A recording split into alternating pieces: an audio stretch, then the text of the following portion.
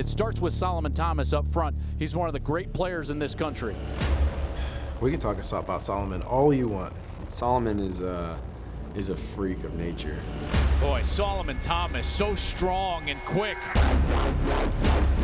He's bigger, he's stronger, he's faster. Who's the most talented defensive player on the team? And that's the answer, number 90. You know, you just don't see athletes like him. Solomon Thomas picked it up after Alfieri knocked it loose, and he's going to roll to the end zone. I want to be one of the best in the nation. I want to be one of the best in the conference. You know Solomon Thomas on the field. Fast, ferocious, unrelenting. But many don't know Solomon Thomas off the field.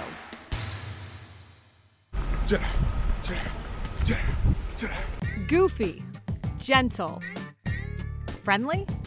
No doubt Thomas has a diverse personality, rooted in his unique background. I was born in Chicago, lived there for about a year, then spent about 6 years in Australia. Was huge in swimming and soccer. Moved to Texas in 4th grade. People were just, you have to, like, what are you doing? You're not playing football? Because I wasn't signed up or anything. Like, you're a huge kid.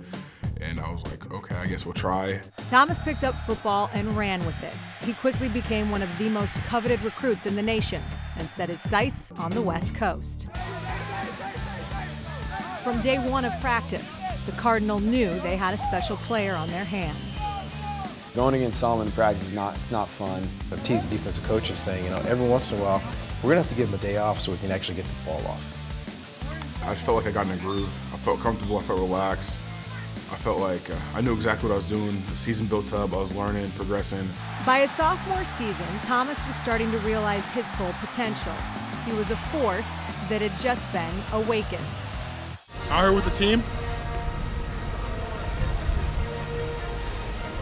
On the way to see Force Awakens. Grab my Jedi.